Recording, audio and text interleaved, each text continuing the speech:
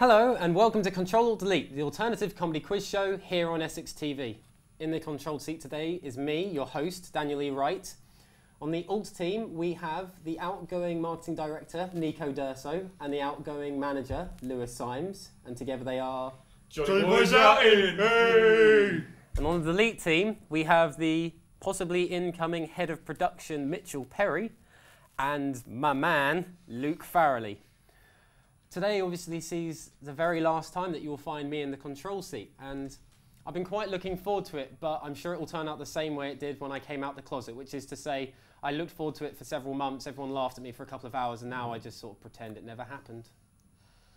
So let's go on to the first round. It is of course our usual true or false, where I will read out a sentence and our teams will have to decide whether or not it's true or false. Our first question will go to the Delete team.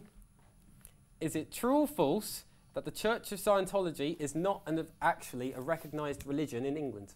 True. Comedy gold, mate. Well, I genuinely know that. This is where you pad it out, just so you stand for about... Alright, alright, that's not true. Please.